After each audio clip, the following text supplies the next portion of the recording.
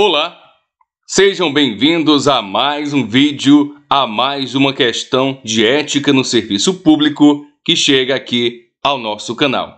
Então, nosso desafio vem com a banca CEBRASPE. Você aperta pause, lê a questão, responde e depois volta para cá, para o gabarito, para correção. E lembrando que se você ainda não é inscrito no canal, se inscreva, é rápido, não custa nada para você, mas para o nosso trabalho, essa sua ajuda é realmente muito importante. Agora sim, leitura e resolução. A respeito do comportamento profissional e da atitude do servidor no desempenho de suas funções, assinale a opção correta. Então vamos identificar o gabarito aqui na letra B. O servidor deve ter consciência de que seu trabalho é regido por princípios éticos que se materializam na adequada prestação de serviços públicos. Então, o servidor público, ele tem o dever de atuar com integridade e ética, respeitando os princípios que regem o exercício de suas funções. Isso inclui o que, professor?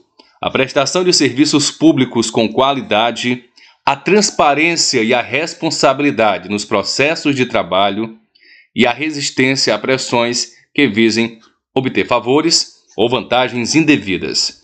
A ética é fundamental no trabalho público porque o servidor público é responsável por exercer funções que afetam a vida das pessoas.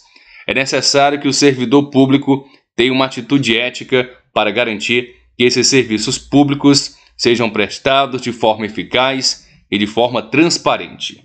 A falta de ética no trabalho público pode ter consequências graves, como a perda de confiança da população, a diminuição da eficácia dos serviços públicos e a violação do direito das pessoas.